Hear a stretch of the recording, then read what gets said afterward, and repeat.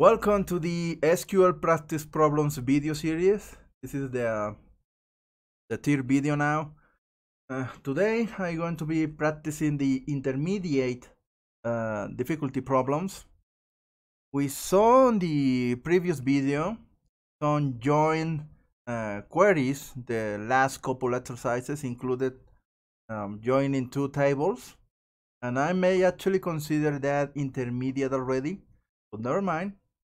Today we are going to continue solving these problems, and probably today I'm going to be finishing this video series and continue with my podcast.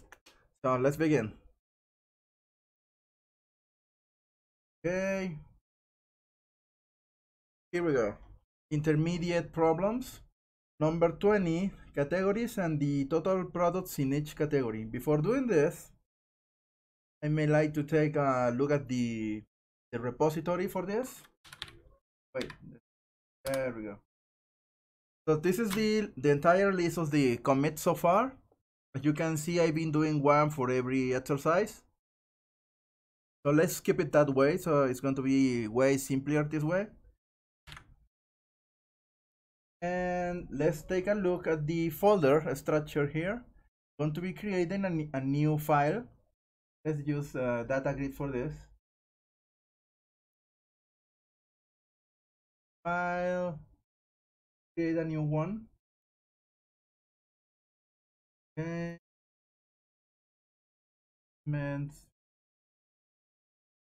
Here. Now this file is going to be called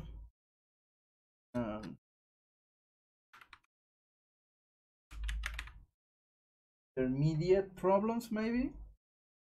Okay, keep using same notation for this. It's going to be camel case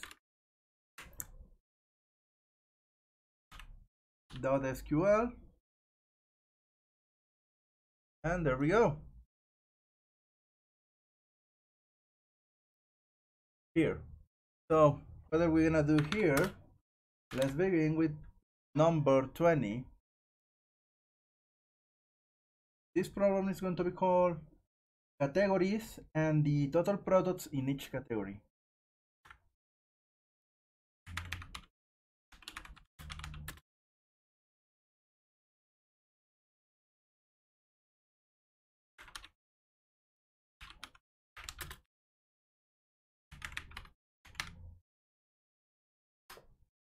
So let's see what is required. Okay, it says for this problem we like to see the total number of products in each category. Sort the results by the total number of products in descending order. These are the expected results. We have a field called category name and then total products. Okay, we continue here. The hint: to solve this problem, you need to combine a join and a group by.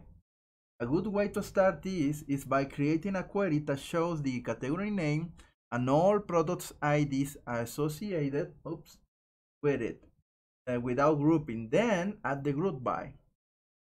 Okay, let's try that. So first, we are being asked for the total number of products in each category. Okay, so there is a product. I believe there is a product table here. So let's query that first. Let's query the products. Oh wait. And the base. There we go. Okay, we're good.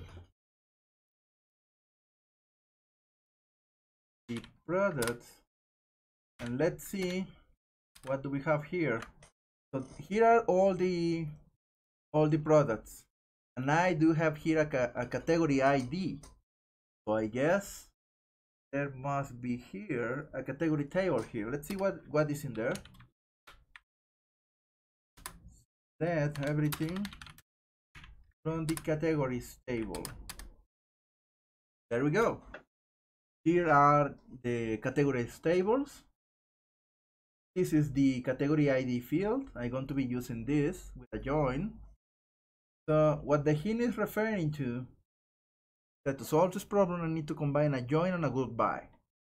Okay, a good way to start is by creating a query that shows the category name and all product ID associated with that name. Oops. Got myself lost here. There we go. Okay, we're back. So what I'm going to be doing first, since I already know that these two tables are related to each other, I may like to try something here. What if, see? What if we do a join here? We're going to join the categories. I may like to remove the alias here. There we go. Let's put this down here. There we go. You can see I do have the first data from the products table, and next I have all this data here. The blue zone is the actual categories table information. Maybe yes, going to need category name first. Get back here, remove the asterisk. Let's use the category name, and there we go. Now we're getting several entries for every category here. Because remember, this is every one of these rows represents a single product. So what we are going to do now is to group by category name, and there we go. These are all the categories inside our products. But now we're missing the last component, and that is the total products. So here I'm going to do account function, and I'm going to send as a parameter the category name, and this is going to be giving me how many rows for every category name do I have. I have 12 categories of name beverages, 12 condiments, 13 confections, and so on. I may like to give this anonymous column a name, so I'm going to be using the as keyword to set a name here. So the name is going to be total products. No. And I think we are done here. Okay. Confections 13. Oh wait. Sort the results by the total number of products in descending order. Okay, let's do that. So right after the group by, I believe before or after, I don't remember. Let's try here. Let's try another by, other by. I wonder if I can use total products directly. There we go. We have an ascending order by default. If I want a descending order, I need to use the desk keyword. And there we go. We have descending order of category name by total products 13, 12, then 10, 7, 6, and 5. And that's it. We just did it. Okay. Let's record this in the repo. Oops. Okay, but before this, I'm still on the master branch. I may like to check what branches. Oh wait, I only have the master branch right now. So I may like to do a checkout to a new branch called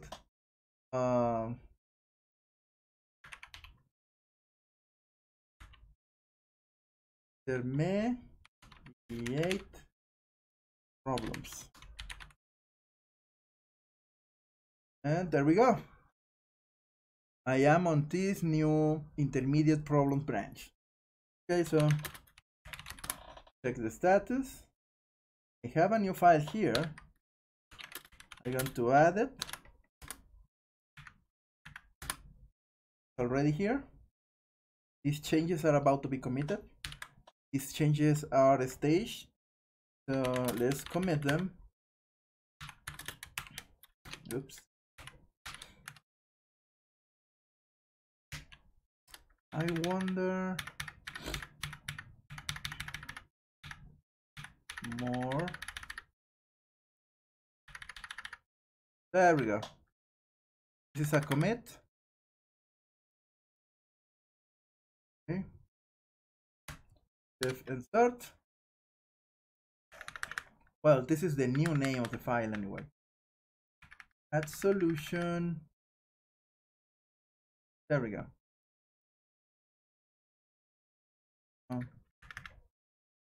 It's an on to, let's see, I already have this. Here we go. And there we go. Add solution 20 categories and total products in each category on intermediate problems.sql. And I wonder if I can find this one here. And as you can see here, I am moving onward from the master branch and creating a new branch, and I adding the solutions up here. So the Git history is going to keep growing, so let's keep moving. Okay, next exercise. Exercise 21. Okay. 21. Total customers per country, city. In the customers table, show the total number of customers per country and city. Okay, they are growing in complexity here. So, better results, the name of the country, name of the city, total customers there. In fancy, some rows were not included, the total should be 69. Hint, just as you can have multiple fields in the select clause, you can also add multiple fields in the group by clause. Yes, that's true. Okay. Yes, total customers per country, city.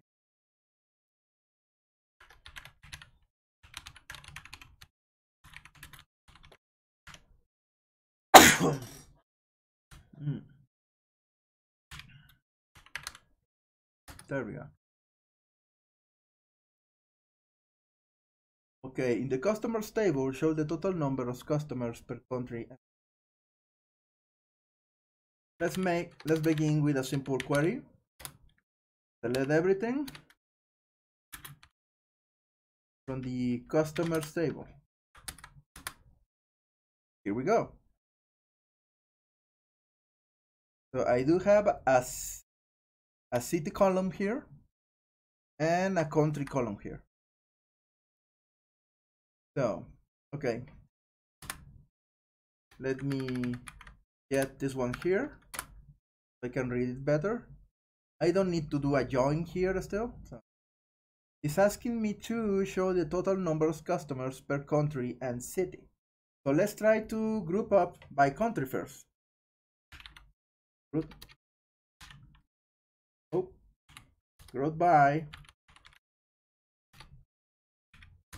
by country. And here we got an error because I didn't remove this asterisk and show the country field only. There we go. Yeah, as you can see, I'm going to find myself with the lack of the city field, the amount of total for country. Try that. Let's continue with adding the city field, and I need to add to the group by the new field city here, And there we go. We find one city for Argentina is Buenos Aires. In the example of Austria and Belgium, we have two cities here. So this was the second step, to basically add a new field, which I'm going to be using for the group by down here. And now I only need to create a calculated field to know how many people are there, how many customers do we have there. For that, I'm going to make account function, and I'm going to be sending it the city. There we go. The city field here.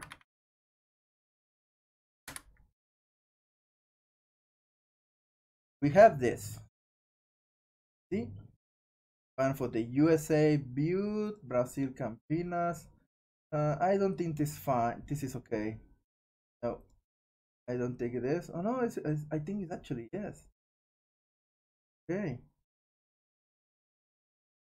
I'm grouping them by city, so in that case, I'm going to get, like in this example here, USA is going to appear twice, and I'm getting one client from this place and another client for another different city here inside the United States. So I guess it's okay.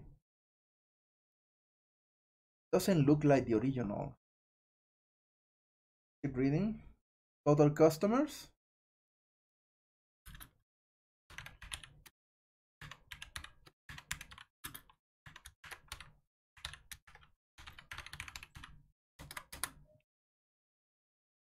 Okay, I just added an alias there. So I'm conforming to the naming conventions here. So let's see. Some rows were not included. The total should be 69. Okay, 69 rows. So I am fine, I guess. I guess this being ordered by descending order from the total customers. Okay. So let's add that little order by clause. Order by. Wait. Order by. And let's put total customers. It's ordering them in the ascending. Let's do the descending. There we go. Yes, we are going to see the same results. Yes. There we go. Okay, so I guess we are finished here. It's not declared that I need to order this table in a descending order using the total customers field, but I'm doing it anyway, so just to see the same result here on the book. Okay, that was exercise number 21. Okay, not that hard once you actually think. As anything that is worthwhile doing, if you take your time to actually think before doing anything, you are going to find yourself with success more often than not. Oh wait, test. There we go.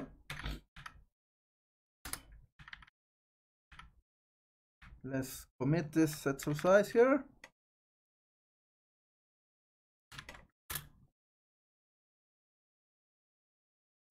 There we go. And as you can see, the new branch over here is growing. And when the time comes, I'm going to merge this branch into the master branch. We are going to begin seeing something like this for the new branch, I guess. Let's keep moving then. Okay, let's see. Number 22. Okay. On. Okay. Products that need reordering. What products do we have in our inventory that should be reordered? For now, just use the fields units in stock and reorder level, where units in stock is less than or equal to the reorder level. nor the fields units on order and discontinued. Okay, sort the results by product ID. Here are the expected results: product ID, product name, units in stock, and reorder level. Via table. Hint: we want to show all fields where the units in stock is less than or equal to the reorder level. So in the where clause, use the following: units in stock should be less than or equal to the reorder level. Okay, so call products that need reordering.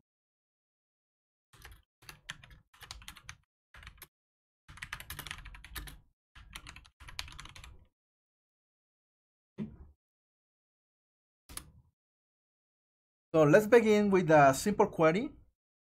I want to query the products table. Select everything from the products table. We are getting this, okay. So around somewhere around here, we have units in stock and units on order, reorder level. There we go. Units in stock and reorder level. So what do I need? What products do we have in our inventory that should be reordered? For now, just use the fields units in stock and reorder level, where units in stock is less than or equal to the reorder level, nor the fields units in on order and discontinued. Sort the results by product ID. Okay, so first we are going to use only the product ID and the product name. Try that first. Product ID and the product name. Okay, next we're going to be adding units in stock and reorder level.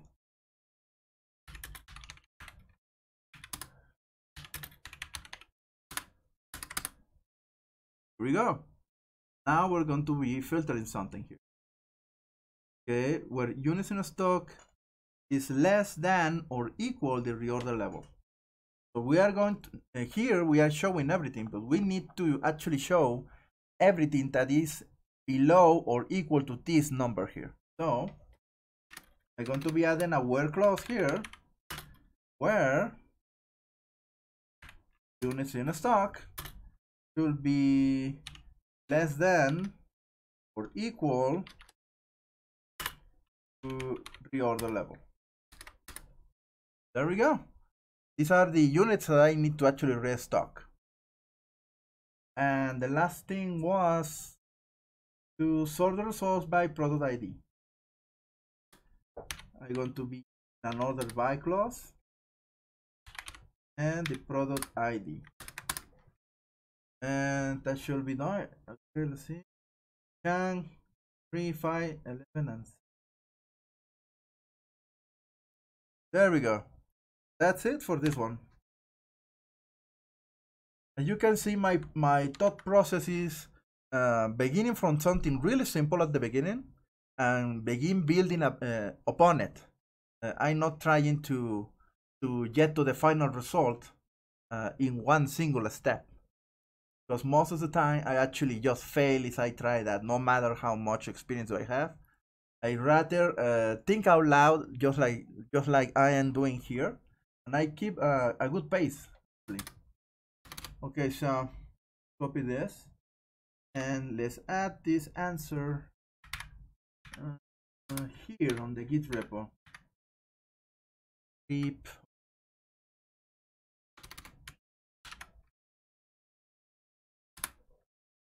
Okay, let's move on. 23. Okay, what now? Products that need reordering continue. Okay, they're not done.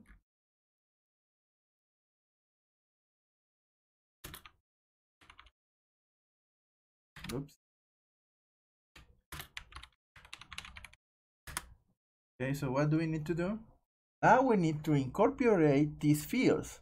units in stock, units on order, and reorder level. Discontinued into our calculation. We'll define products that need reordering with the following. Units in stock plus units on order are less than or equal to reorder level. Okay. Second, the discontinued flag is false. The expected results are the same thing, just adding the discontinued field and the units on order field. Okay. For the first part of the where clause, you should have something like this. Units in stock plus units on order is less than or equals reorder level. Okay. So let's do that. So I'm going to copy the previous query. Okay. Okay. So we have the units that we need to restock here, not considering the special the added conditions here that I'm going to be adding now. Units in stock plus units on order are less than or okay. So the first point is basically I'm going to be using units in stock plus something else. Yes, the units on order, I guess the units that I already ordered to my provider to provide me, and that should be it for the first point. So the where clause is going to add these two, and then it's going to ask if the addition of these two values is less than or equal to the reorder level. So this query may actually give me less records than the previous one, considering the units on order. And finally, the discontinued flag is false. Let's put something down here, and discontinued is. I wonder if I don't.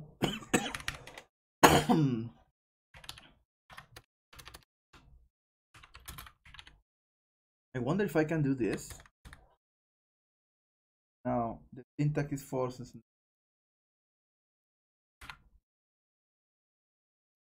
Now, how do you in SQL Server? I wonder how is 0 maybe.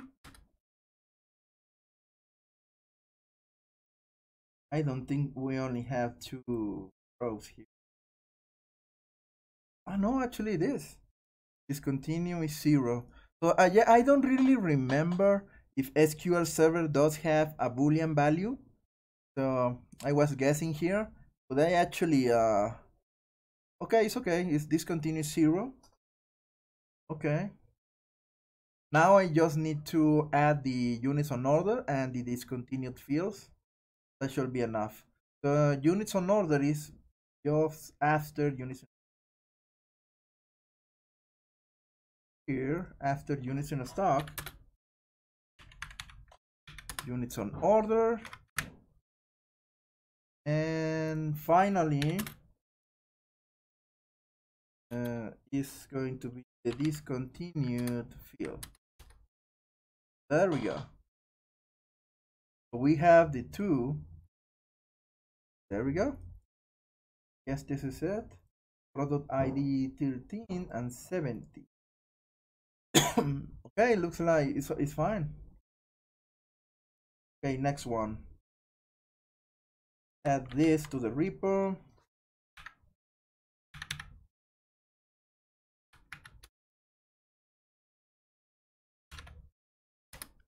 Let's move on.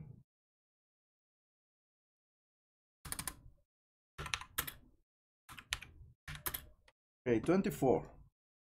Customer list by region. A salesperson for Northwind is going on a business trip to visit customers and would like to see a list of all customers sorted by region, alphabetically.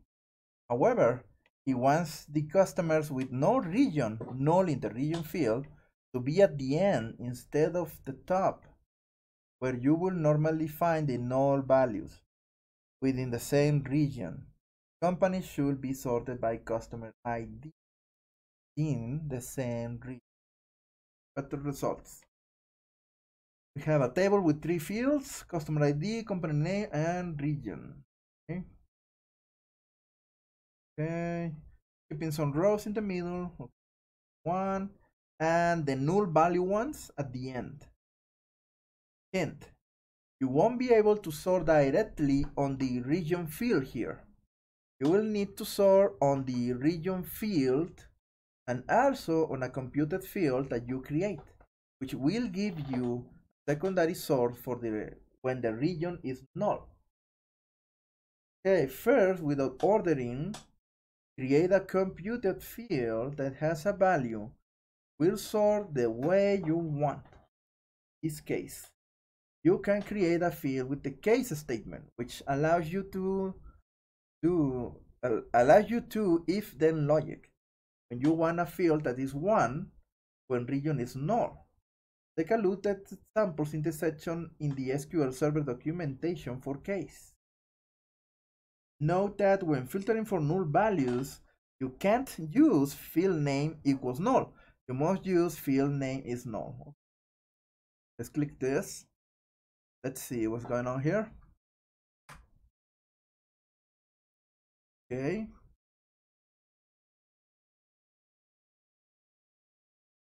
Okay, let's give it a shot.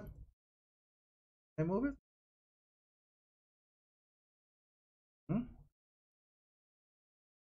Evaluates a list of conditions and returns one of multiple possible result expressions. The case expression has 2 formats. Simple case expression compares an expression to a set of simple expressions. Let's watch for some syntax examples. Simple case expression, case input expression. When, I guess input expression can be a field, and when something happens, then the result. I guess the result could be an integer value, maybe. That is the 1 here, when the condition is when the field is null, and that may allow me to actually order the record. Yes. Okay, let's continue reading. Answer for case expression, when Boolean expression, then result expression. Okay, the syntax is pretty simple here. This may seem a little complicated, but let's just I may actually copy something here. Okay, first let's type in title customer list by region.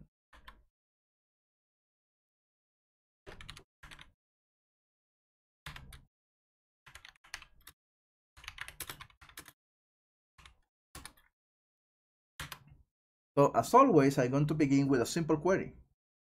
Select the customer list, everything from the customer list. So we get this, okay? And I can actually see that in the region field, I do have several values with the null value, okay? So here, let's get this down here. I may actually, let's add the fields first, so we can remove some of the excess fields. It's going to be, okay, I want to see a list of all customers sorted by region, particular, where you will normally find the null values with the region company ID. So it's not being told, but I only watching here 3 fields. It's going to be customer ID, company name, and region. So let's do that first. Customer ID, what else? Company name and region. There we go. So we're going to be working here. I'm going to replace this region with a case sentence. Why? Because if I try to order this, the null values are going to be on top. For example, if I do an order by region, I'm going to get all the, you can see, all the null values are going to be on top because the null value comes before the letter A. Okay, but if I change this to a number, so in the book is called if I set instead of null, I change that value for 1 when the region is null, then I may actually reorder this correctly. So now I'm going to replace region with this. Okay, let's see. This is going to be a little complicated here, so let's do this. Case, I'm going to set here the field region. Is this the syntax? I don't remember. Let's check. Case and an input expression. So I guess I'm doing fine here. And when, and the when expression. Okay. Okay.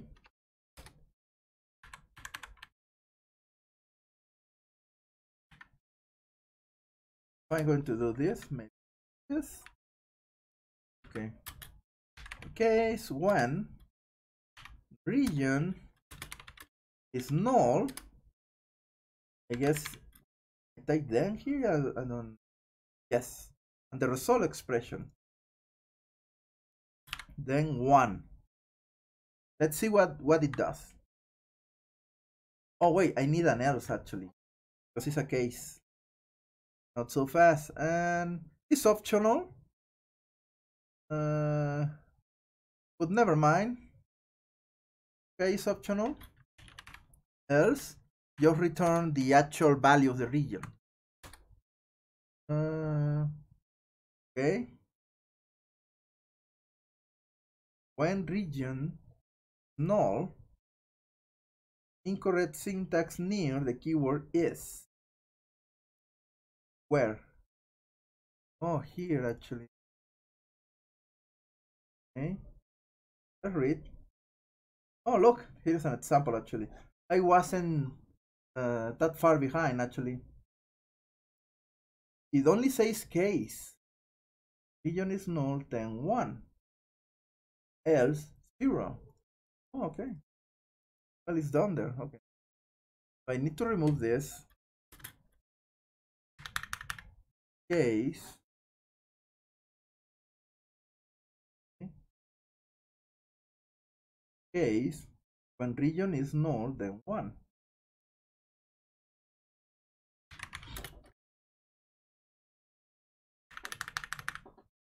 Else 0.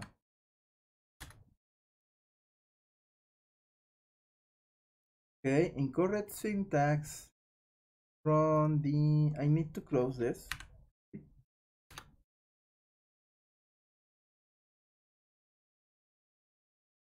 Okay. Then 0. Oh, I need an end clause here. Okay, an end keyword here. Or else the case is still open. So let's put it right here. And there we go. Okay. So this anonymous field is going to be used for that one, okay, to order. Okay, region.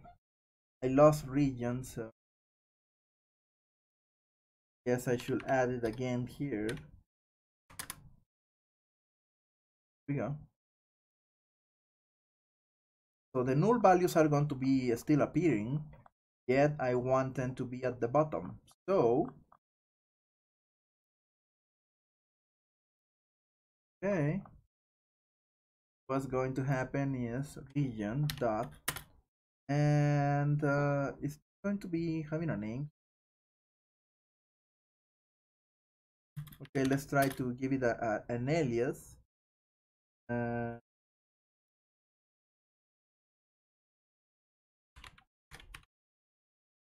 Oops, no.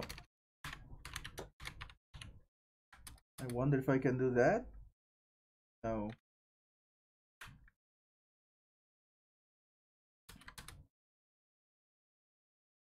Here. Okay, here. We have a problem now. I guess I cannot just put an alias there. Oh wait. Oh wait. I think I can do this. Let's try again. As is null. There we go. There is an alias here, and I can use this alias down here. I wonder if that's enough. Okay, 1, 0. I guess I may revert the order. Let's order first by is null and then by region. There we go. There we go. So all the regions are on top and the null regions are on bottom. And I'm using the is null alias here. Then I order by region. There we go. So, okay, we're done. Was a little complicated, but I got a really good hint that up here. Customer list by region.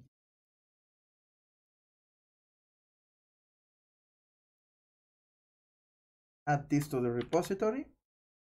Let's move on.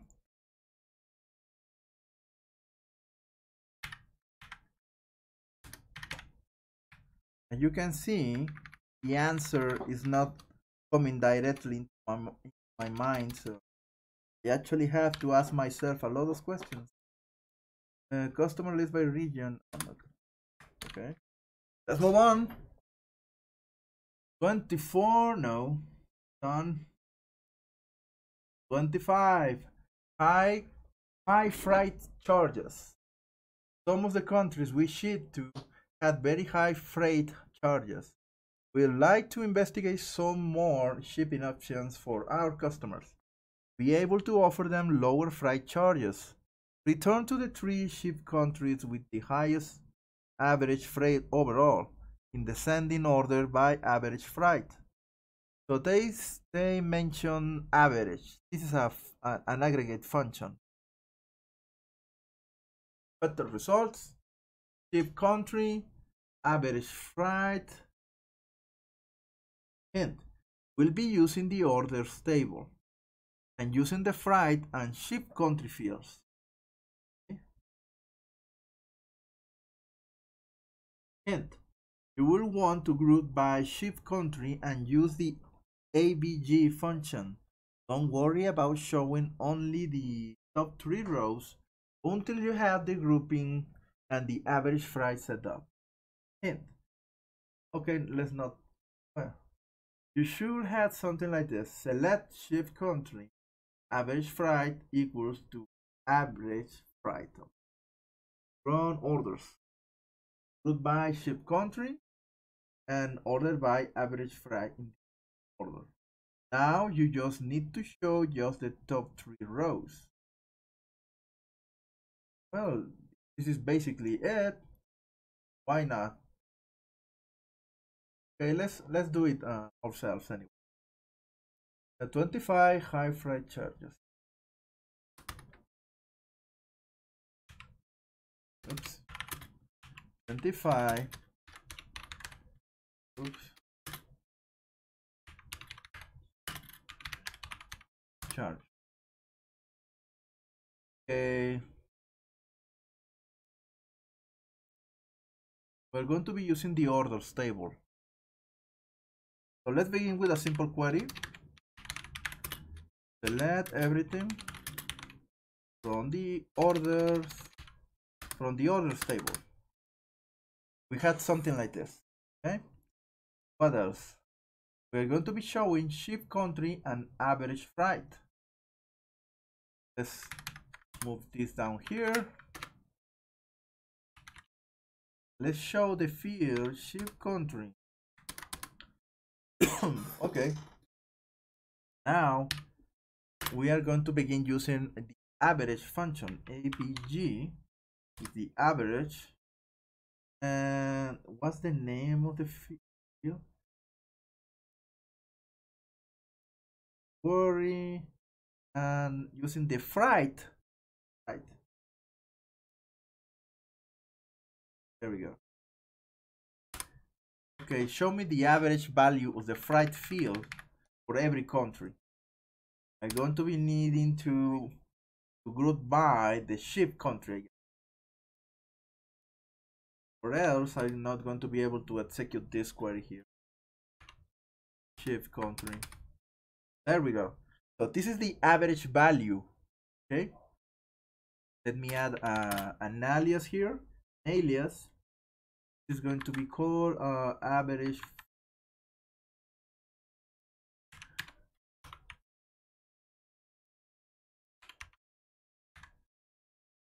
rate.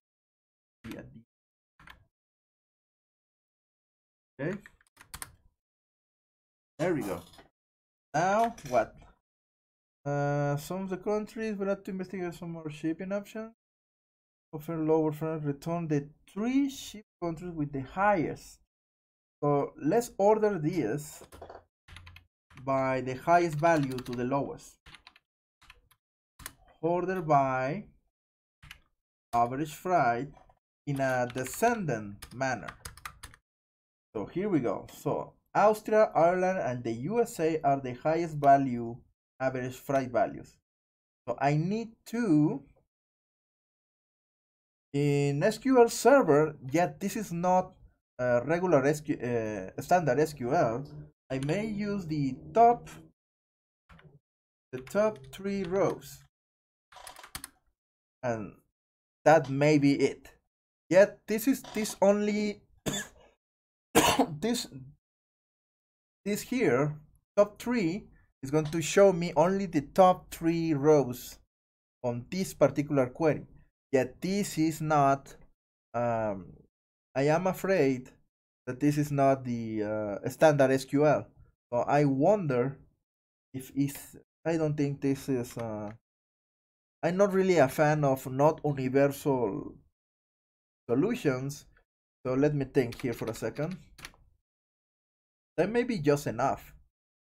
So let me think. Okay.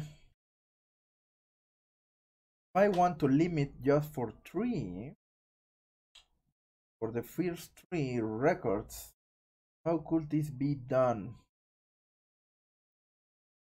Okay, not using the top 3. Okay. Let's check the book for a hint. Average freight. Okay. I didn't know you can actually do this. Okay, from orders by ship country, order by show the top 3. I got to Google that. That's definitely it. So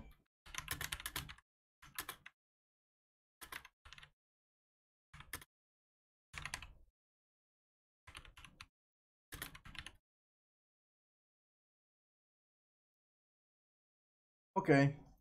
So the first entry is for the transact SQL. This is for SQL Server only. Syntax. So I only type top and the expression. That's it. It may even be a %. Nice. This only works on transact SQL, aka SQL Server. See some examples here. Create table, insert some values, and here it's going to only show 1 record here table.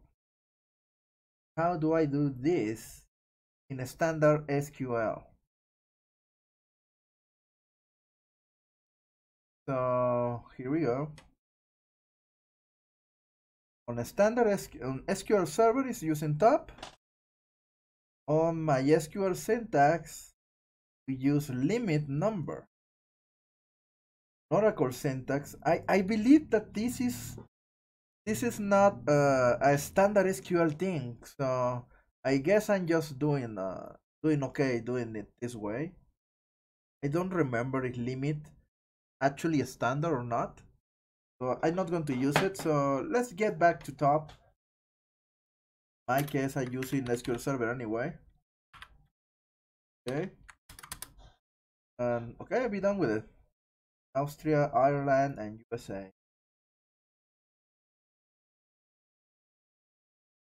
Okay, that's it. Okay, let's move on.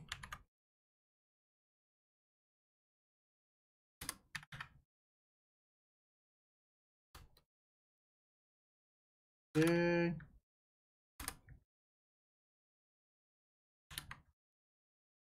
Next, 26, high freight charges 2015.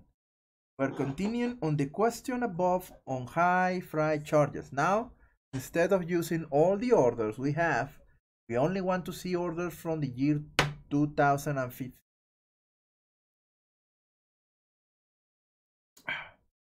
Okay. So I guess this is going to be basically the same query. Yet I'm going to be using a where clause by unlimiting the date. This is not, working with dates is not as simple as you may actually think. You're going to see that. Hint, you need to add a where clause to the query from the previous problem. The field to filter on is order date. Hint, when filtering on dates, you need to know whether the date field is a date time or a date field. Order date a date time or date field? That's a good question. Okay. So first I'm going to add the where clause since that is the easiest thing. Okay. New query. 26.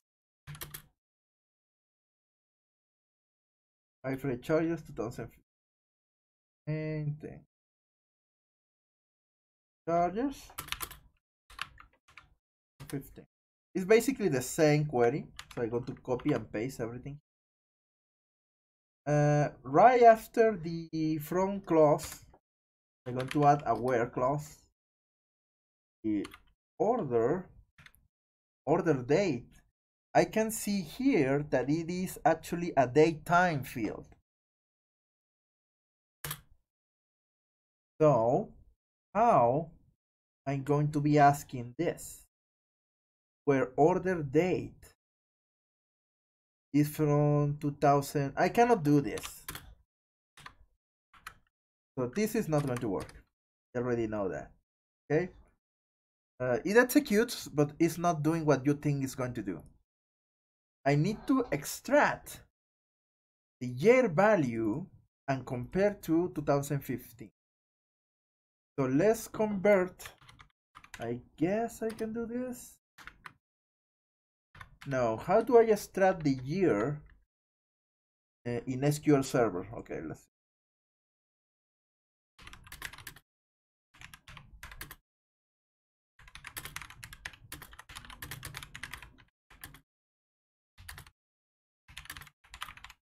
There we go. Thank you, Google. SQL Server seems to have a year function. Okay. Okay, pretty simple. So I guess the year function is going to require a parameter, and I should get a date there, and that's it. Let's try that.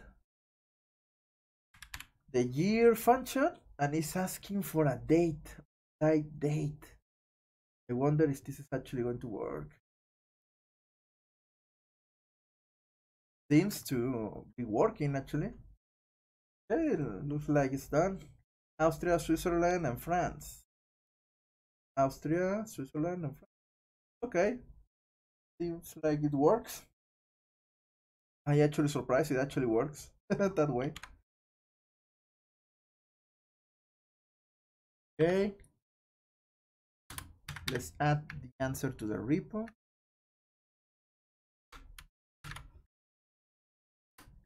There we go.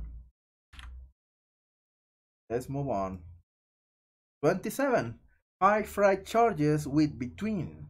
Another incorrect answer to the problem above is this. Select a tree should contribute 5 from others. Everything seems to be the same. Here is using a between. The weird thing that is actually creating some kind of value here.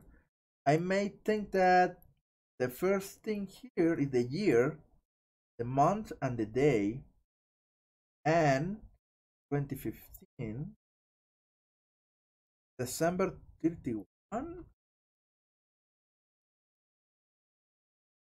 If you actually want to do this, I would recommend that you just add a single digit to the year value here. Instead of using 2015, December 31, I will use, in my preference, I will use 2016 0101 again. Because if you do this, the actual 31 December 31 day of 2015 is not going to be taken into consideration. If there had been orders on this day, those orders are not going to be considered inside this between clause. So yeah, I know it sounds weird, but just trust me on this one. Probably that's why it's incorrect actually. Order by average fried and notice when you run this, it gives Sweden as the ship country. This is wrong. It should be France. What is the order ID of the order? Okay. I think I just solved it out. No expected result this time. We're looking for one specific order ID. Hint. The twin statement is inclusive. That's a good thing to say about it, actually. This sentence here explains everything I just talked about. Why isn't showing the orders made on December 31? And yeah, it's just because of that. Because if you only set the date, the time to be used is not going to be the end of that day. It's going to be the beginning of that day. That means that the actual time used on this query is going to be this date. The problem is that the time of of the day used is going to be 0. The 0 hours, 0 minutes, 0 second. It's not going to be 23 hours, 59 minutes, and 59 seconds, whatever. No. So, considering that, I guess I could just copy all this previous query.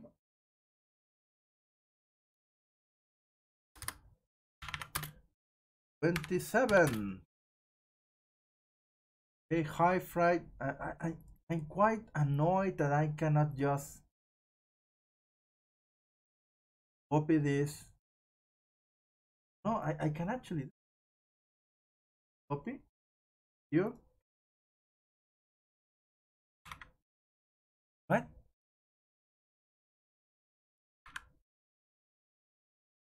What happened? Uh, uh, okay, Kendo, thank you. Let's format this a little bit.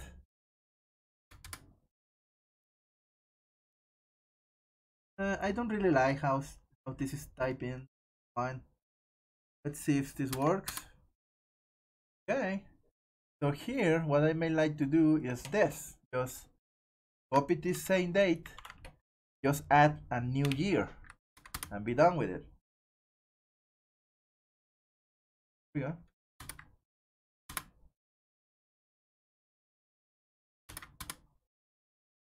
China, Austria, Belgium. Wonder if I'm missing.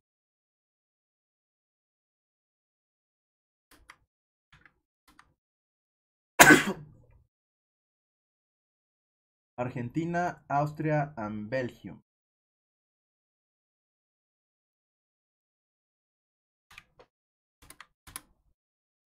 China, Austria, Belgium is the same thing. Okay, let's read. Now we're looking for one specific order ID. Sweden as ship country.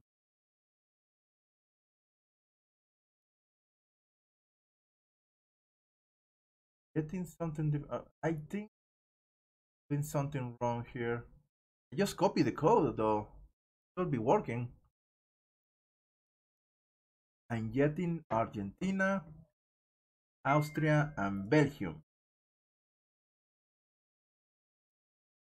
Okay, so here I'm having an issue here with the book. So the first query that is in blue, selected, is showing me a value here for Italy. And the second one that I type in with a different end date, giving me a different value here. 29.7 for Italy. Up here, getting even more weird. Italy getting 31. And here, getting less. This is supposed to be... Okay, let's make an experiment here. This is not code I type in, but I believe this must be alright. Oh no, way, it's average. Yeah, it makes total sense actually. It's okay, it's fine. It's average. It may be even less because it's including another day. Okay, it's fine, it's fine. Okay, so it's going to give me different results. So the right one should be the one below. There we go. So this one is including, I set the last, the end date as January 1st of 2016, but in reality, it's not going to take into consideration this day. It's going to consider the entire 31 December 2015 as the last day. Oh.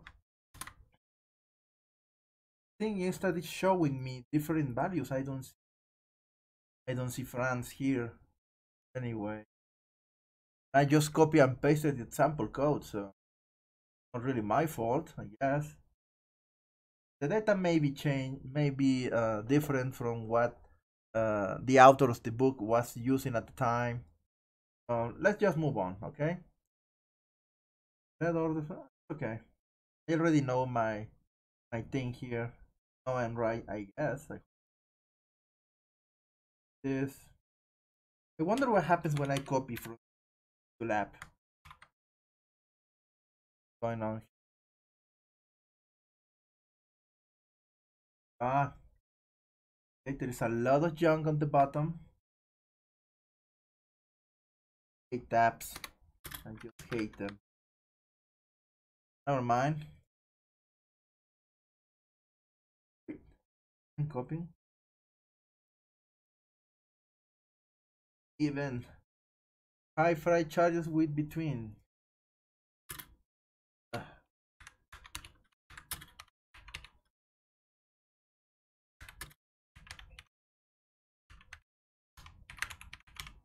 There we go. Oops. Okay, let's update this. Let's add the repo.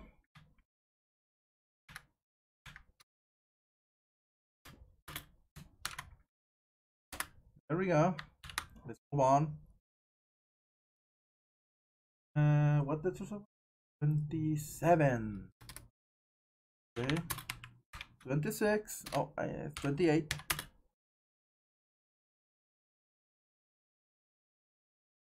High freight charges last year. Same thing.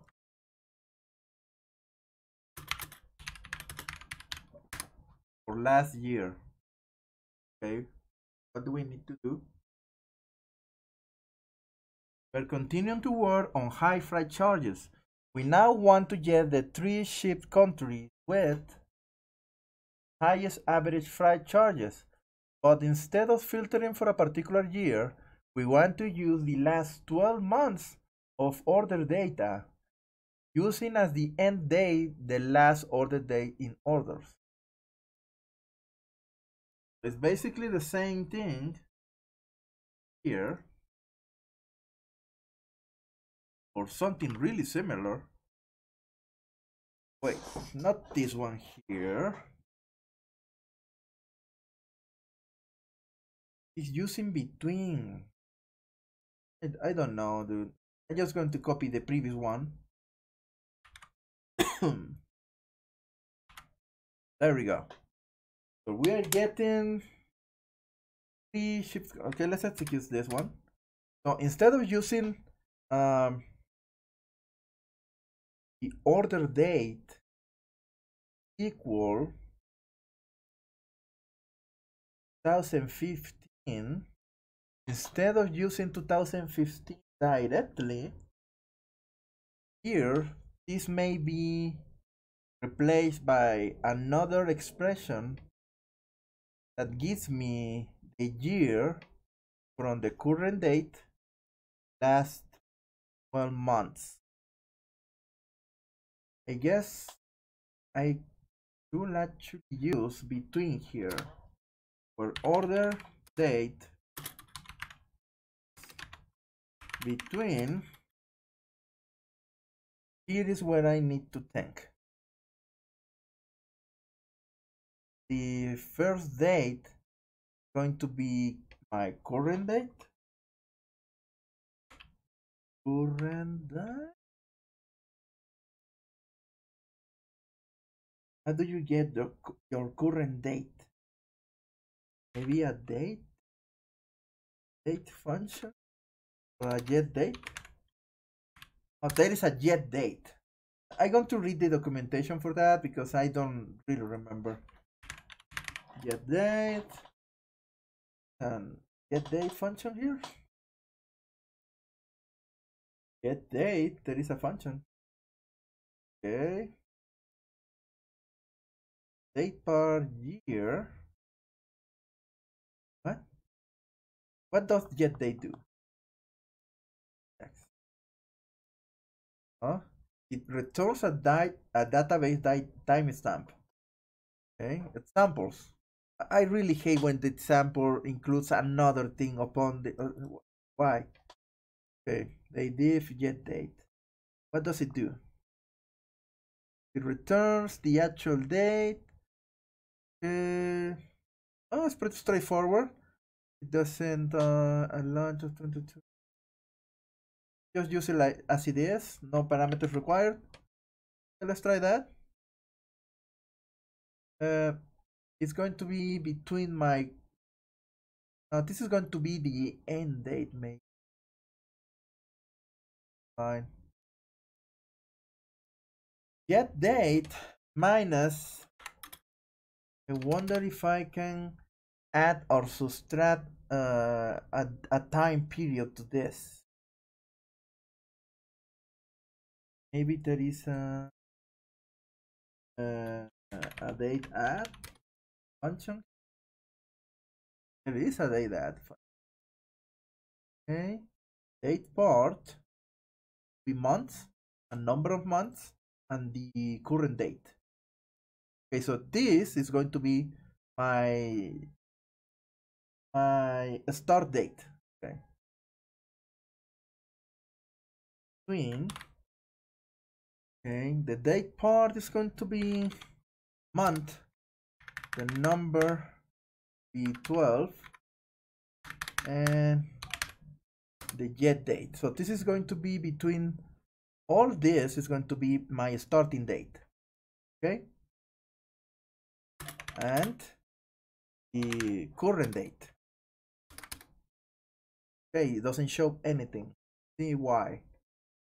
Okay, so maybe I need to swap these values here.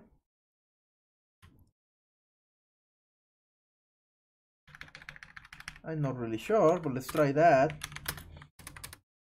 No, it's the same thing. When order day is between get day returns a timestamp. I guess I need to convert this. They add. Oh wait, no, I add in. Okay, never mind, because there is no There's nothing. I am 2019 actually. Okay. I guess may create an artificial date here. Okay, I know what to do. I guess it's actually, I think it's working. I'm not sure. And we want to use the last 12 months of order data using that as the end date, the last order date order. Filter for a particular year, the 12 months of order date using as the end date. I think I actually find here. Okay. Because this is my current date between, okay, of this, let's get it back how it was. I'm not going to receive any date, I think. But the results, maybe I'm not reading this right. For the high freight charger, we now want to get 3 shipped countries and the highest average freight charges. Instead of filtering for a particular year, want to use the last 12 months of order data. I'm doing something wrong here. Yeah. Using as the end date the last order date. Yeah, I'm doing something wrong.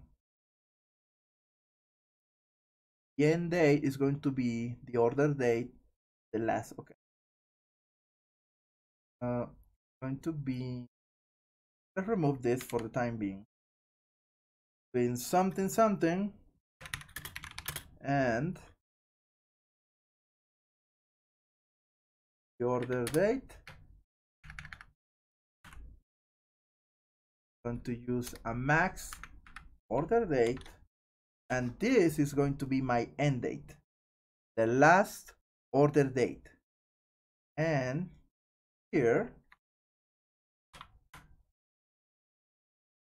oops, there we go. I cannot do this actually. Not order at, or it is. I may need to, yeah, select max order date from orders. I need to get the date 1 year before this last order. Okay, simply select a statement to subtract 1 year from the last 8 order. The add function for this within your subquery, you can create a box. Like here is the answer actually. Okay, the date add. I'm doing something wrong here. Date add y I guess is a year minus 1 year to okay, to this date. Okay, nice. So basically, let's copy this.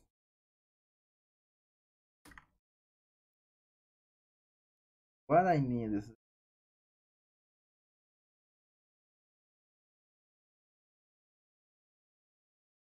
okay. I wonder if this actually works just as it is. Because now having clause or is a select. Okay. I need to add this field here. Group by clause. Okay. An aggregate may not appear in the where clause. Oh yeah. Cannot do this where clause. In the example here, it's actually a separate query. Let's try it out. Single. There we go. So this is the last date. Okay, from a year from this, what I need. Oh no, wait. This is actually the beginning date, the start date, and the end date should be max order date. However, I cannot do that. I can actually, let's see. I cannot use aggregate functions inside where clauses. Do I? I may fix my problem here really quickly. Declaring a couple of variables. I don't think, I guess that may be considered start date going to be equals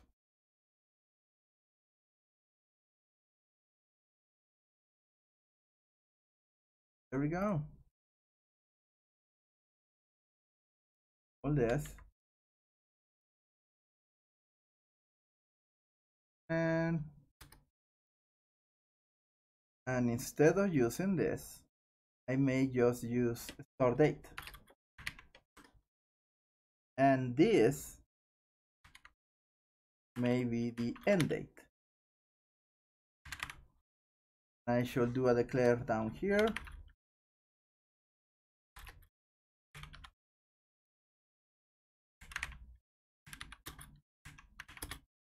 This is going to be equals to this function here. So if I run this, get my result. Oh, valid column name order the, oh wait, there we go. Okay, let's try again. Valid column name, where I'm using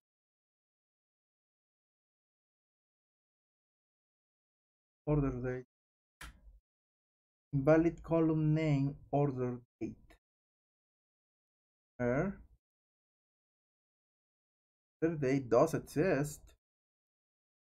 I mean, wait, this is a order date in the orders, a daytime. So let's use daytime too on the definition. Guess that may be it. Maybe. No. Valid column name date, either the date. I mean, no, is there? Oh wait, no, I'm really wrong here. Here was a let here. I am out of context here. There we go. Let here. But I got a select. Excuse me. Go. 3, 4, 1. Okay, and I 1. Here we go. Here the same. Select max order date. So here is your expression. And let's try again. Getting me a mistake error here. Okay, let's think. Select a day at orders.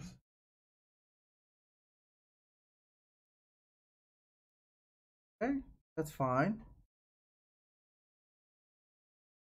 End date. You know what? I can actually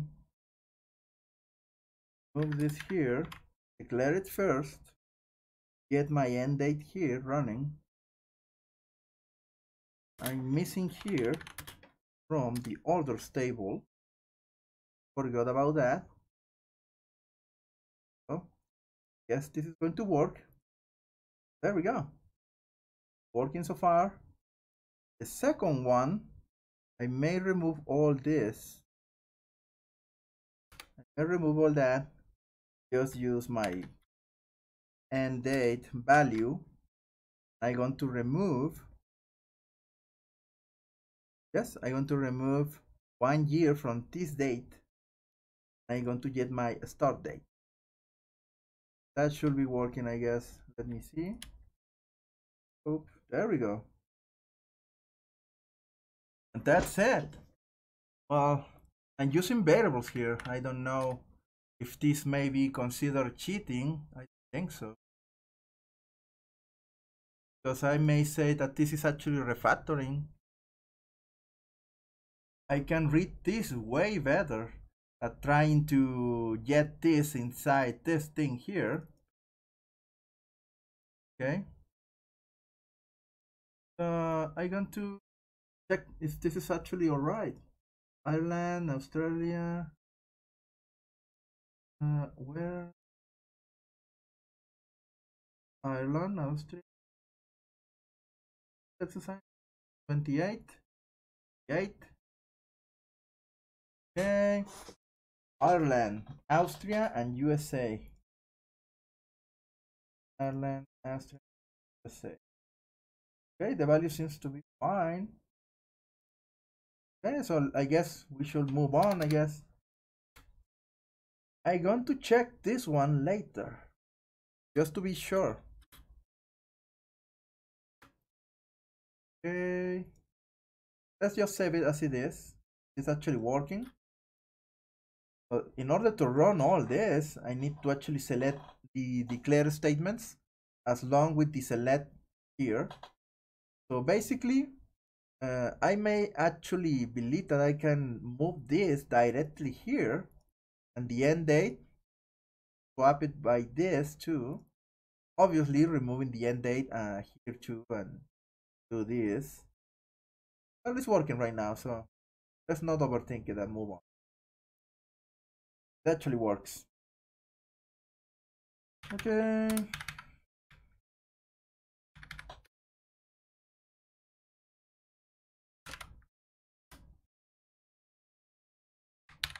There we go. Okay, 29. Employee order detail report. Oh, this is going to be fun. Okay. 29.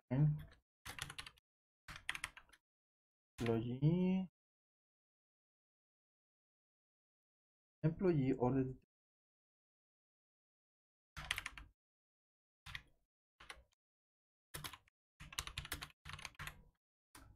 Okay, what are we gonna do?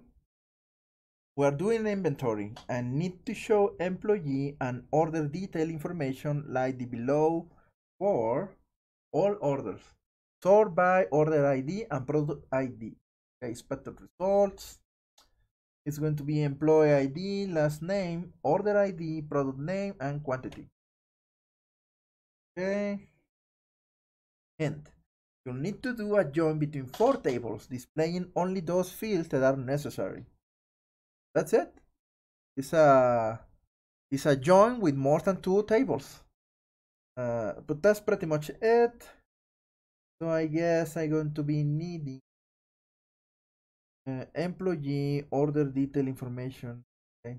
So I'm going to be using the employee table, the orders table for the order ID, the product table, and I wonder what the order table is going to give me the header of the order. Maybe there is a detail table for the order. Now let's check it out. Those are the 4 tables. Let's check out the names of the tables, employees, orders and order details, and the products table. Okay, so we are going to do this. First, the simple query, select, and I'm going to need the employee ID and the last name. Employee ID and the last name from the employees table. Now, when I'm doing joins that involve a lot of tables or simply a lot of fields, to keep things simple, I actually use aliases. So here I'm going to be aliasing I'm going to rename this for this query the employees table as the E table. So now let's go into the join. Join.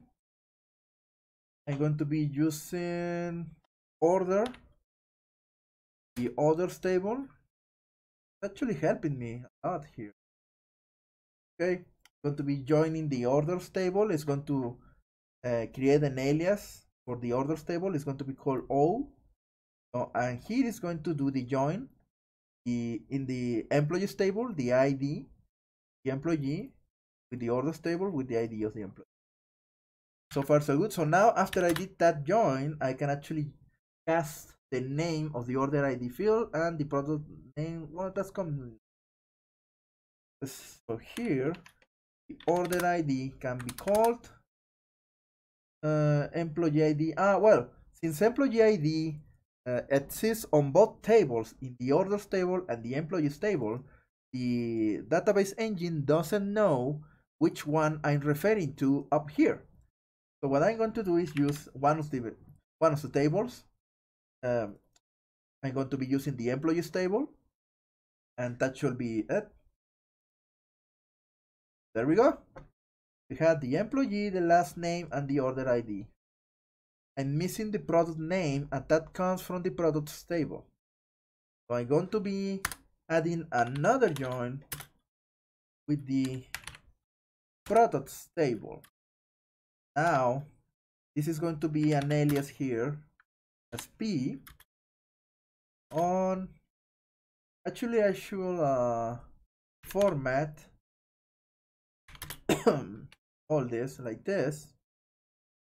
And the condition is going to be that the orders table dot the orders table is not related to the products table. No, let's the products table is related to the order detail. Yeah, so let's first do the orders details table, and the alias is going to be OD for the orders detail on orders table dot order ID is going to be equals the orders table dot order ID.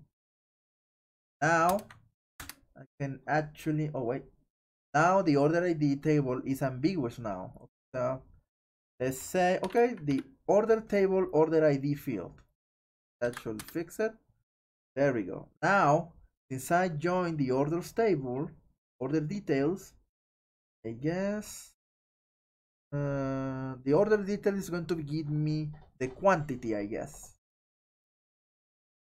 Okay, dot quantity. There we go. But now I'm missing something here. I guess right after that, let's try to do a join for the products table. And now that I've been joining the order details, the IDE is helping me make the join here.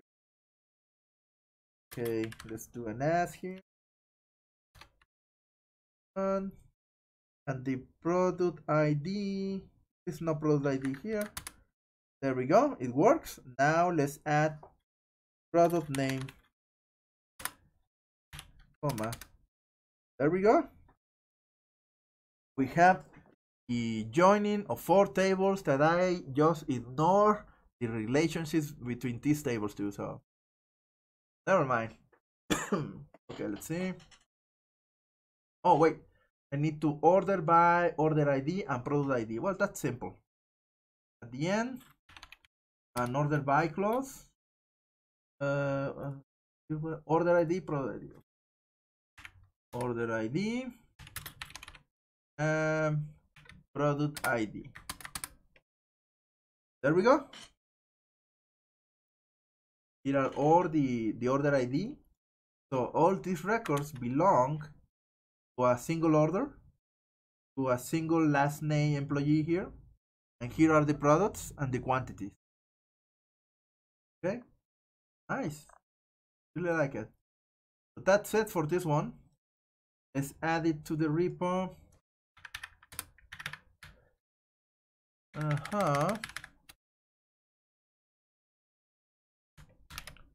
If insert. Let's move on. Number 30, customers with no orders. At first.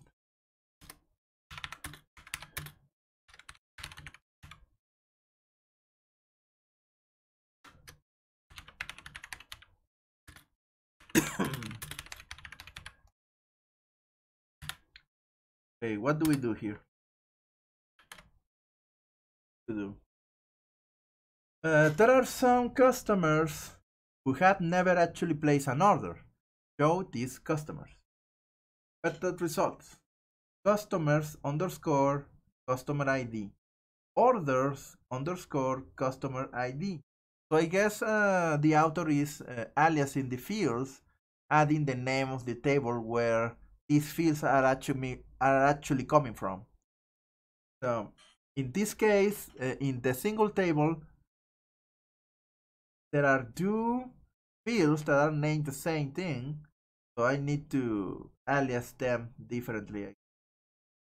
Okay, so now let's place an order. Show this customer ID and orders customer ID. One way of doing this is to use a left join, also known as a left outer join. Hint: select customers underscore customer ID is equals to customers dot customer ID. Okay. Orders underscore. This is our simple aliases with an expression kind of notation here. From customers, left join orders on orders dot customer ID. This is a good start. Shows all the records from the customers table and the matching records from the orders table. However, we only want those records where the customer ID in orders is null. You still need a filter. Okay. So we are basically going to do a simple join here. I'm going to type my own. Let's see. Run customer.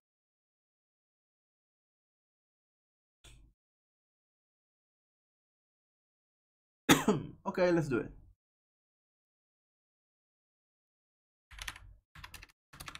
Let's begin with a simple query here. Let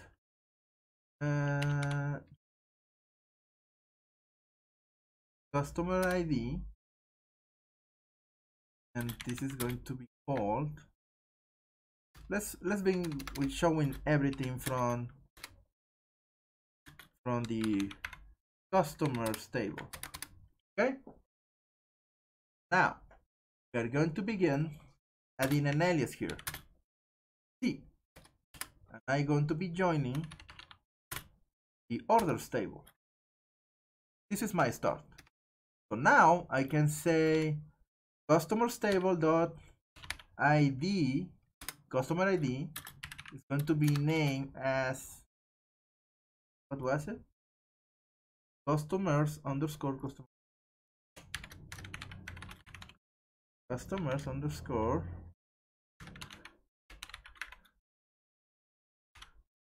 that's the notation ID. So this is my first field. There we go. Now the second field,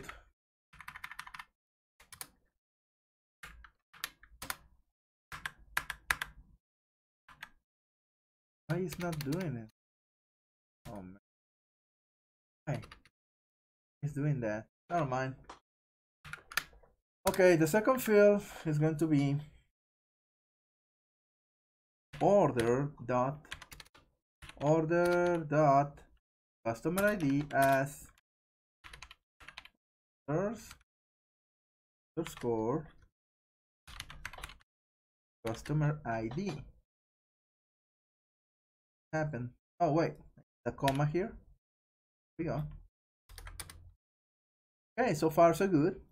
Going to show me exactly the same thing, except that when there is a null, I'm going to, well, in this case I'm doing an inner join, so it's not showing me the nulls. I need to add the left keyword here. There we go. Now I should be able to see nulls. Okay, let me look for them.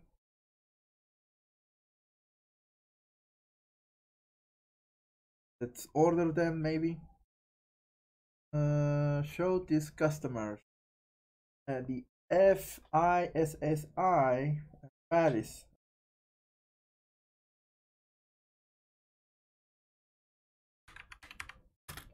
Where?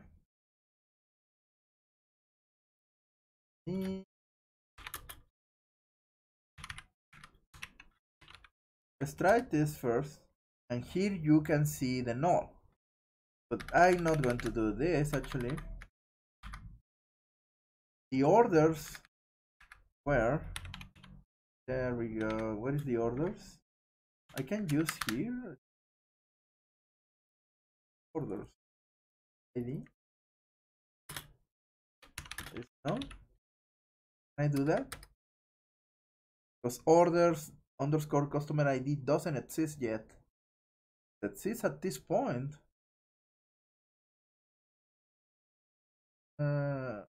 Yes, I can do this. Orders. Yes. There we go. So here, I should be able to use the alias that I created here, down here. Never mind. So basically what I'm asking for is do a left join. So these couple rows already exist with me not using them, not using this. Yes. Now, here I'm not filtering anything. So I should be able to find, oh yes, I know how. Order by, let's order by this. Order by this and remove this line here. That should make this easier for me to find. The top, we can see that I have the two null values here. And right after that, those two null values, everyone else. It's already ordered. So what I'm going to be doing here, if I remove this comment, I'm going to be filtering for all the rows which orders underscore customer ID is null. If I do this, there we go. And those are our customers that aren't actually customers because they haven't bought anything. Okay. We should send someone from sales there do some of the actual sales job there. Oh wait, what happened? Didn't oh no. Going to need to amend something here.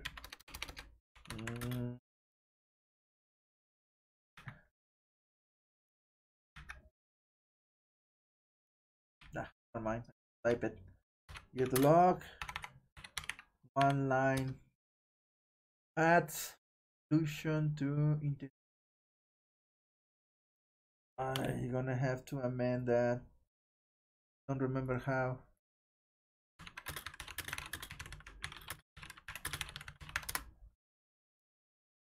Okay. Come in amend, press enter. No more parameters.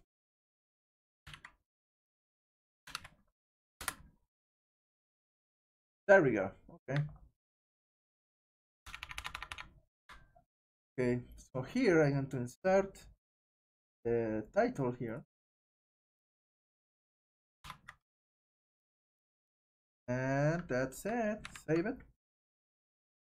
And let's close this. That should be it. There we go. Add solution to 30 customers with no orders on. Oh, we're doing great. There we go. Thank you. Let's move on. What do we need now? 31. Customers with no orders for employee ID 4. Pretty much building up from the previous one.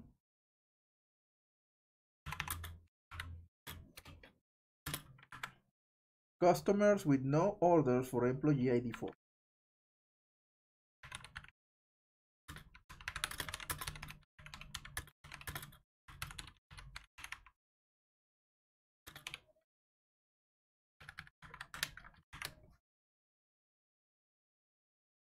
One employee, Margaret Peacock, employee ID 4, has placed the most orders. However, there are some customers who had never placed an order with her. Show only those customers who had never placed an order with her. Better result. Okay. Hint. Building on the previous problem, you might incorrectly think that you need to do something like this. Okay. Orders where order customer ID is null and orders employee ID is 4. Notice that this filter was added in the where clause and orders employee ID equals 4. However, this returns no records. With outer joins, the filters on the where clause are applied after the join. So that means that actually I need to do the filtering inside the join clause. With outer joins, the filters on the where clause are applied after. Okay. So I guess I should move this section here. I should move it with an and right up here. Maybe. Let's try that. Let's build on the previous one. This worked just fine. However, it's going to be on the left join. Let's build on here and let's add another addition here and employee ID equals 4.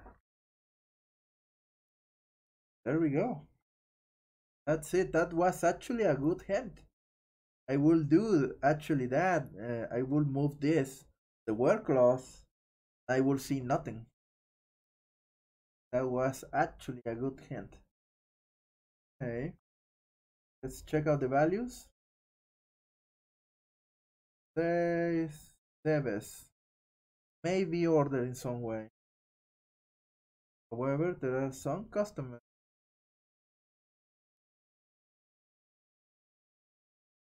is not ordered by anything.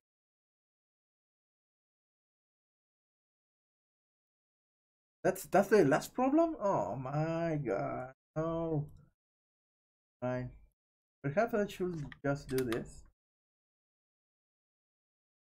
Without order.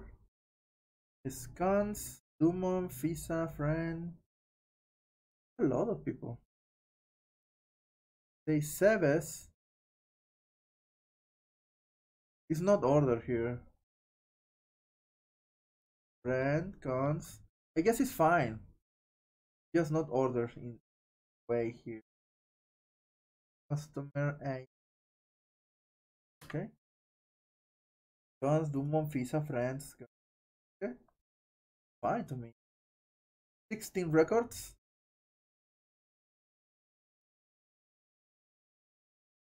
Doesn't say how many are they.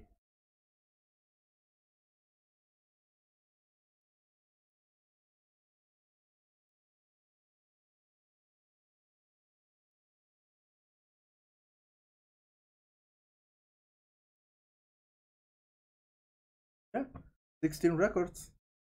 So I guess I'm doing this right. So this was a really good hint actually.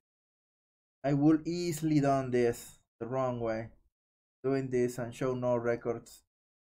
Yeah. This hint just saved me a lot of time. Notice that this filter was added in the where clause. However, it returns no records. With outer joins, is I don't remember doing this. Never mind, thank you. With outer joins, the filters on the where clause are applied after the join. So that means that I'm not going to see anything, because I need to apply the filter during the join, not after. Okay. Okay, never mind. It's fine. That's yeah, I guess. Okay, let's add this to the repo, and seems like that was it. That was it. Yeah, never mind. Don't mind me.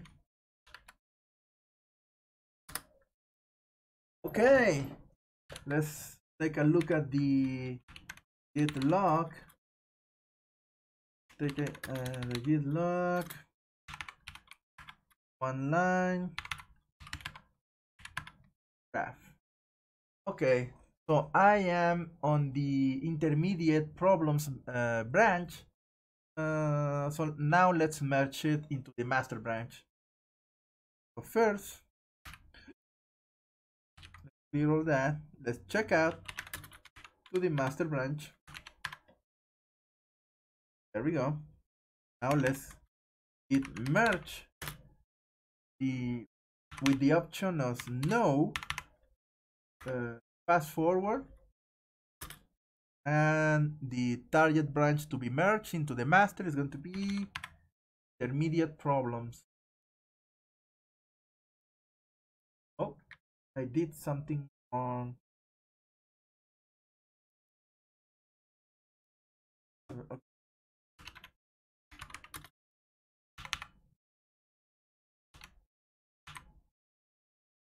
Don't remember. The no FF flag prevent git merge for fast forward.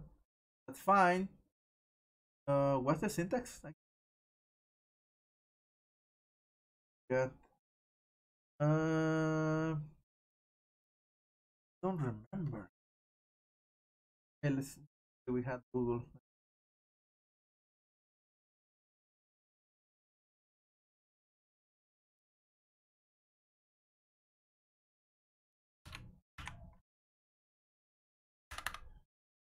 What's the syntax again? Git commit, checkout.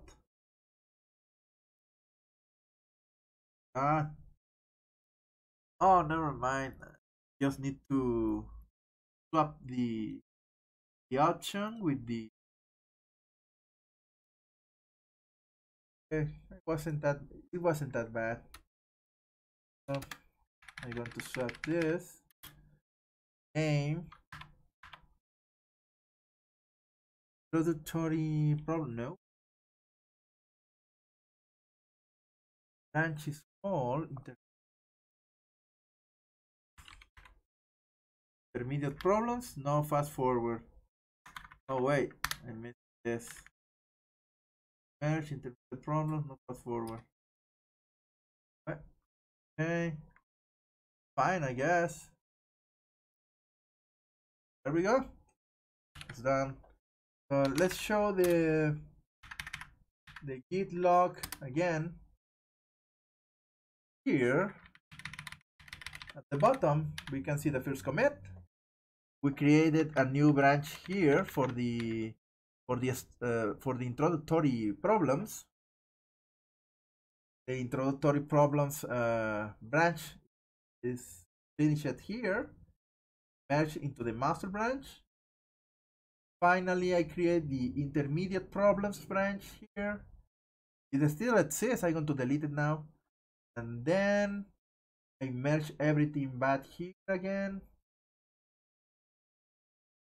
And I need to delete the intermediate problems. Okay, it begins here and ends up here. That's it. Where I am on the master branch. Git branches. You have two. I'm going to delete this one. The name. Git branch. Delete. There we go. The branch has been deleted. Doesn't really matter because all the changes remain on the master branch. There we go. Here's the full history of the solutions here. I'm going to be uploading this repo to GitHub and GitLab, so you may actually see all this, how I've been solving it. So thank you for watching, and I guess we see you later.